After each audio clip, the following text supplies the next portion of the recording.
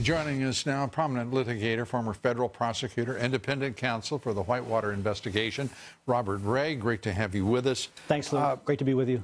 Let's start with the three left-wing professors making no pretense of being anything other than committed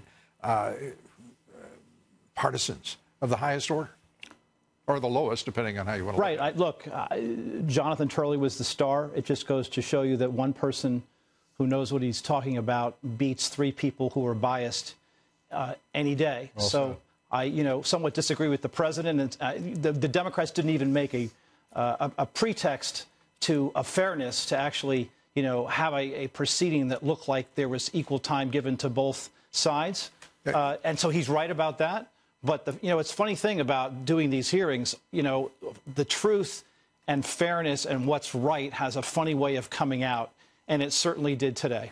Despite no effort whatsoever, in fact, every effort to resist fairness, to provide the president due process, nothing approaching that.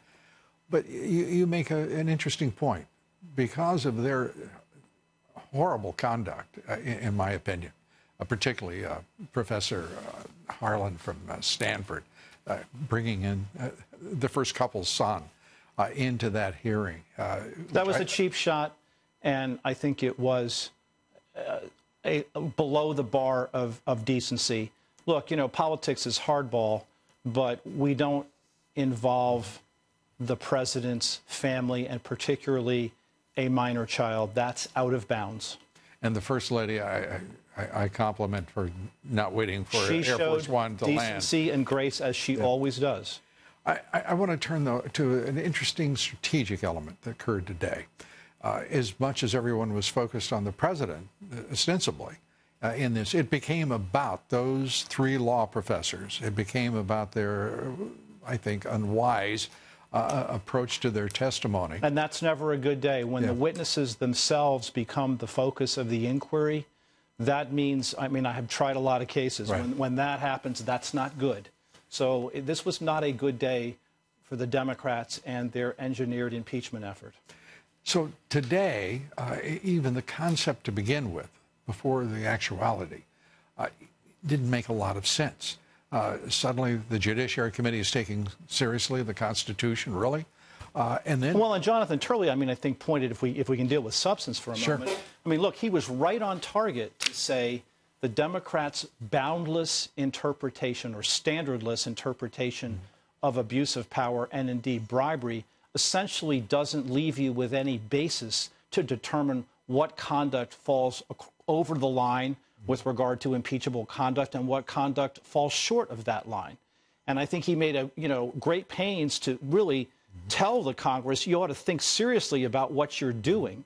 If you don't have evidence that in connection with the call, which is really the principal basis of this impeachment, that the president made a demand or coerced or pressured the president of Ukraine, you don't have a bribery case. And to try to suggest otherwise, which is what went on today from these law professors and the Democratic inquisitors, is frankly doing a great disservice to the country. Yeah.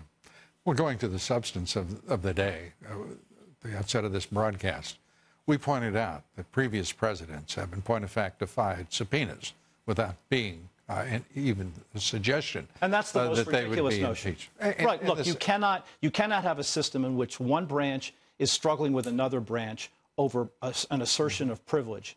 And as Professor Turley quite aptly pointed out, the referee in connection with the dispute between those two branches is a court. If the Democrats are not prepared to play this out and get a final resolution in the courts over who's right with regard to an assertion of privilege, they should be not left to complain now and then make that the basis of another impeachment article. I don't know how under any circumstance that could ever be considered to be fair and in the country's best interest.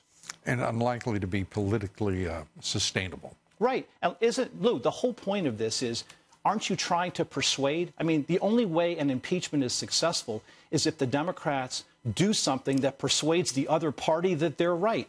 Was there any effort really to do that today? And if there was, it wasn't successful, which means that we're going to have a partisan, illegitimate impeachment effort to remove this president from office, which is dead on arrival in the Senate. Right. which it has been illegitimate from the outset because there was never a floor vote, unlike previous attempts at impeachment. This has been wrong-headed from the outset. And it's nothing approaching fair. And it's startling to see. And look, I hope the American people are watching, because if they watch today, I would be embarrassed by what I saw. Well, I think probably most Americans are just furious at the conduct of so-called educated legal scholars, 3 of them. And if you press this, you're going to pay a price ultimately with the American people. That's my firm view. Well, I wish I could argue with you, but I can't. Robert Ray, thanks so much. Great to be with you, Lou. Thanks again. Good to see you.